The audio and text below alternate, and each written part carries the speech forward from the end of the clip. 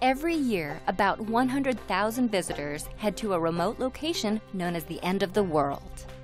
It's Torres del Paine National Park in Chile's Patagonia region. Here, adventurers find bliss amongst the dramatic terrain that includes glaciers, fjords, and mountains. The centerpiece of the park are the 3 granite towers that stand tall over the otherwise flat Patagonian plain. Throughout the park, the towers beckon, encouraging visitors to take a closer look. The 11.2-mile Mirador Las Torres hike is the ultimate way to see these iconic rock features. But get ready, getting to this remote destination is quite the journey. Fly into Chile's Punta Arenas Airport at the tip of South America. It's the closest major airport to the park, but is still about 5 hours and 2 bus rides away. Your first bus is to the tourist hub of Puerto Natales, which is 3 hours to the north.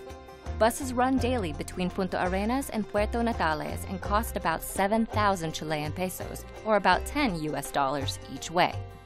Spend a night or 2 in Puerto Natales and rest up. You'll need all the energy you can muster for this demanding hike. In Patagonia, weather is everything. If the weather's not right, you may not even get to see the towers through the clouds. So if you have flexibility in your schedule, wait till the weather's clear.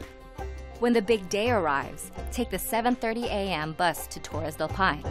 One-way fare is approximately $12 US. 2.5 hours later, you will be ready for your epic hiking adventure. All visitors must pay a park fee, in cash, of approximately $32 US.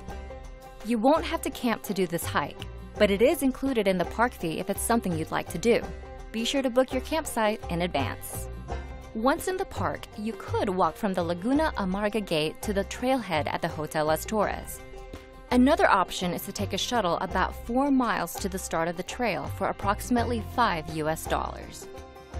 The Mirador Las Torres trailhead is clearly marked near the hotel and begins as a deceptively flat path that quickly turns steep as you pass over a couple hanging bridges, which makes for a great photo op. The demanding hike is 11.2 miles round trip, and it typically takes about 7 to 8 hours to complete.